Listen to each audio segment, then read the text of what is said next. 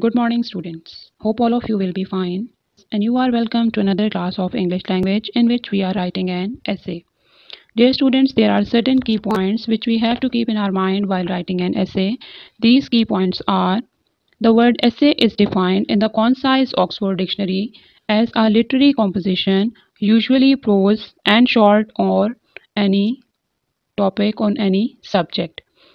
Literary composition means a composition of literature, and it is not in the form of poetry, it is in the form of prose, and it is short as well, and it can be on any topic. It is a written composition giving expression to one's own personal ideas or opinions on some topic, but the term usually covers also any written composition, whether it expresses a personal opinion or gives information on any given subject or details of a narrative or description. So it is not necessary that the essay only gives you the personal ideas or personal opinions. The term essay covers that it is a written composition and it gives information on any subject.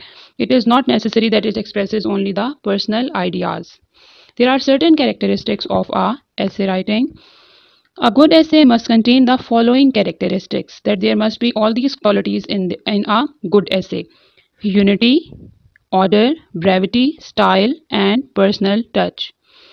An essay must be a unity, treating in an orderly manner of one subject, that there must be only one topic that is discussed throughout, and it should be proved through examples and certain sayings of a certain old saying or certain quotable quotes. It should be concisely written and not too long, and the style should be simple, direct, and clear, and it should have an individuality or shows the personal touch of the writer. So all these things are present in a good essay. Now, how to write an effective essay? Every essay has a beginning, a middle, and an end. In a 5-paragraph essay, the first paragraph is called the introduction.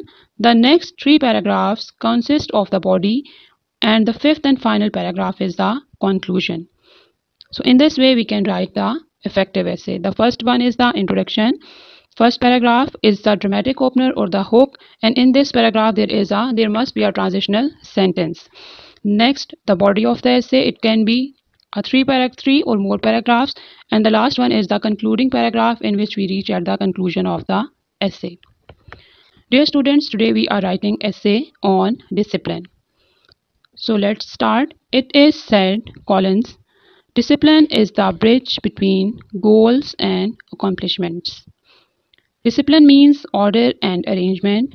It means the training of mind and character. It means the obedience to rule and the orderly behavior. Discipline is the soul of life. Without discipline, life is just like a ship without a rudder. It is an important virtue which makes our life balanced. So we have started our essay with a quotation. Discipline is the bridge. Bridge is a thing that connects the two things. And discipline is connecting the goals and accomplishments. Goals are the aims of your life, and accomplishments are your achievements. So if you have discipline, you can bridge your goals and your achievements. So discipline means order and arrangement. It means the training of mind and character, that you train your mind and your character, that you are going to live a life of rules and regulation.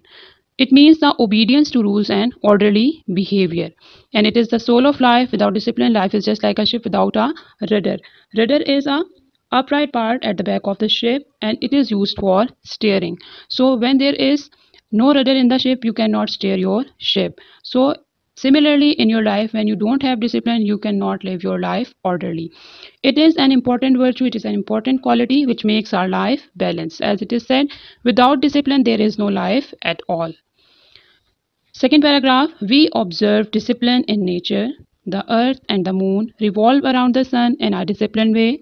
The movement of stars, planets, and the change of day and night also occurred in a disciplined way. The cycle of seasons on earth also show the discipline of nature. So it is absolutely essential for a successful life. Essential means necessary. Dear students, we can observe, we can take the examples of discipline from our nature, that the earth and the moon, and there are so many other things which are following the proper pattern, or which are in a disciplined way. So we can say that it is necessary for a successful life. Now third paragraph, discipline is necessary for all aspects of life. It is essential for us at home, for students in school and colleges, for players in the playground, and for soldiers in the battlefield. Necessary means essential, important in all aspects of life. Not that we are talking about that discipline is for only for the students. Discipline is essential for all of us, for home, all of us who are living in homes, for the students in the school and colleges, for players in the playground, and for soldiers in the battlefield. So it is not that we are following discipline only in school and colleges. We have to follow discipline in each and every shape of our life. Roy L. Smith said, discipline is the refining fire by which talent becomes an ability. Refining means that refine something. So if we have the fire of discipline in our body, in our mind, we can make our talent our ability. So discipline is the staircase by which person achieves success. Discipline plays a very important role in building a nation. As Qaid-e-Azam said, with faith, discipline, and selfless devotion to duty, there is nothing worthwhile that you cannot achieve. So we can say that discipline is very important in building a nation as well. It is very important in students' life. The student must obey their teachers and must abide by the rules of the school. It helps students to focus on their goals in life. Besides, it brings perfection in their life by training to respond to rules and regulation. It led to the formation of good society and a good nation as well. So if a student follow a disciplined life, he follow his teachers, he abide the rules of the schools, it will focus that it bring perfection in their character, in their life, that they are habitual of following rules and regulation. And ultimately, if the students are following a disciplined life, it led to the formation of a good society and a good nation as well.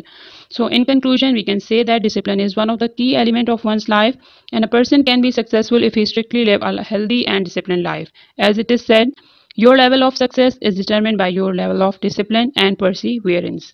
Perseverance means persistence in doing something.